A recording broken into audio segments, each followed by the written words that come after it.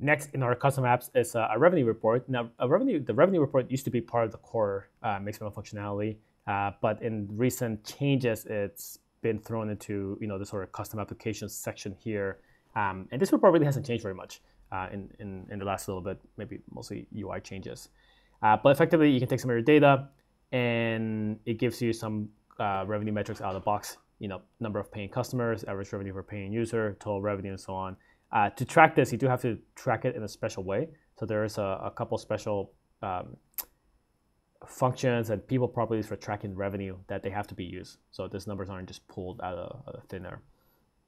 Once you do, in here, you can then filter users. Same thing, right? We might want to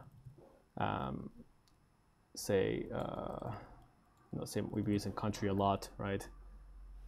So we do a breakdown by country, see how that changes, right?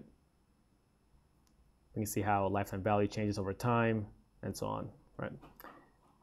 So we have a few options. This report's actually our old Mixpanel report, so this hasn't actually been updated, the look of them anyway. Now, what's interesting about this report is that it does a lot of things out of the box. You could actually also replicate a lot of these things in the insights report, which would be my guess why maybe Mixpanel is looking to sunset this report eventually. Insights is quite flexible, and you could do a lot of the same calculations and metrics in more or less the same format, or even maybe an even more flexible format. But for now, it's available, and if it's something that you're looking at some specific revenue metrics, you can use the report.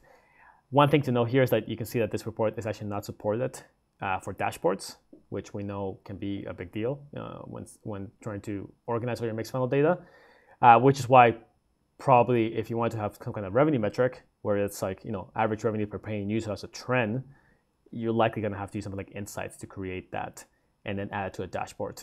You wouldn't be able to get it from here into there. So an option, but there is a few limits in how you can use this option.